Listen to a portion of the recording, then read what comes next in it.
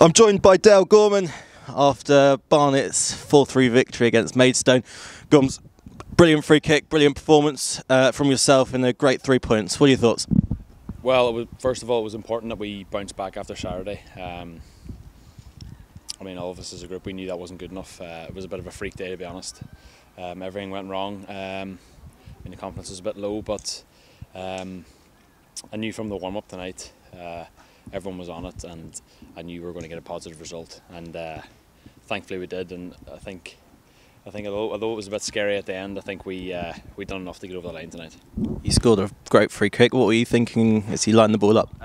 No, we just lined it up, and I just said to Ryan and Holly, I just said there's a gap there and the keeper can't see it, so I just had a pop at it, and lucky enough it went in.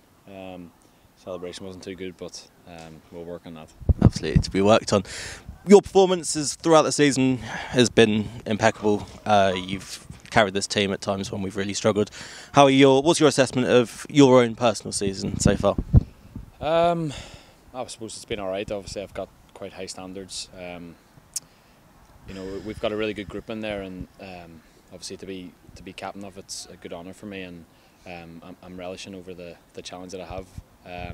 But like I said, we had a really good start, and now look, listen, there's been a lot of talk about Efron losing, and listen, when you lose a player of that calibre, you're gonna find it hard to get through that little period. But look, we've got some players in there that going forward are frightening, and they've got their chance now, and thankfully we've got the win tonight, and hopefully we can kick on a bit now and leave that bad spell that we had in September behind us. For sure, and whilst Wrexham is no easy game, let's hope we can push on and get another 3 points this weekend. Del, thank you.